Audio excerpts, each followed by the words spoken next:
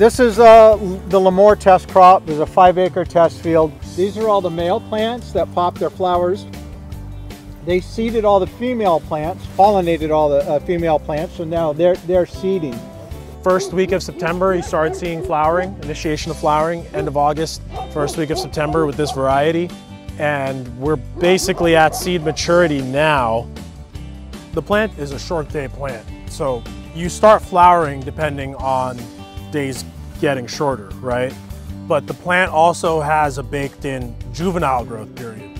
So what we've found with these varieties is that's about 42 days. So 42 days plus 60 days of after flowering to set seed. So about 102 days is the minimum amount of time. So if you were to take the seed, plant it in a grow room or a greenhouse where you have control of the light cycle and you just have it at 12 hours of light the whole time, it'd be about 102 days. Now, you might have more time depending on your light cycle with the sun. So if you were to plant in like June, it would grow all through June, all through July, August, then you start flowering in September, versus if you plant in August, it'll start flowering in September pretty much right after it's finished its juvenile growth.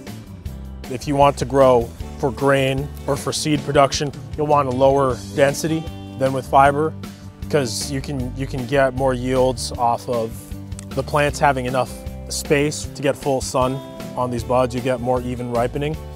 And that's why on the grain side or seed production side, people have found that about 400,000 plants per acre is where you plateau in terms of your yields. And for fiber, you're looking at 800,000 to 1 million plants per acre. So it's like double the density. This is what we get.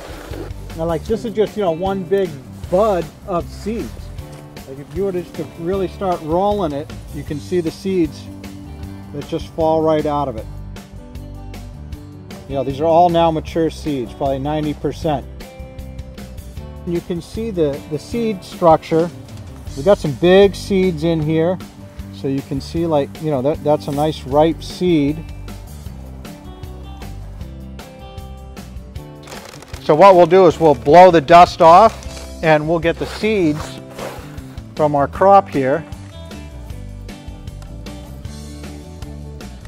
The thing about seed production is right now we're buying seed from China in this strain to do this. What we want to do is harvest the seed here. So we're in a unique area here in the Central Valley. We can go far into the season and still not worry about a frost. So this is the place where the seed production for hemp is going to happen for the rest of the country, at least with these Yuma and Jinma strains, these Chinese landrace strains. I believe this is truly going to be the seed capital area. Fiber is a huge byproduct now, I think, of the seed for here, and then we should be able to supply the rest of the country with quality seed.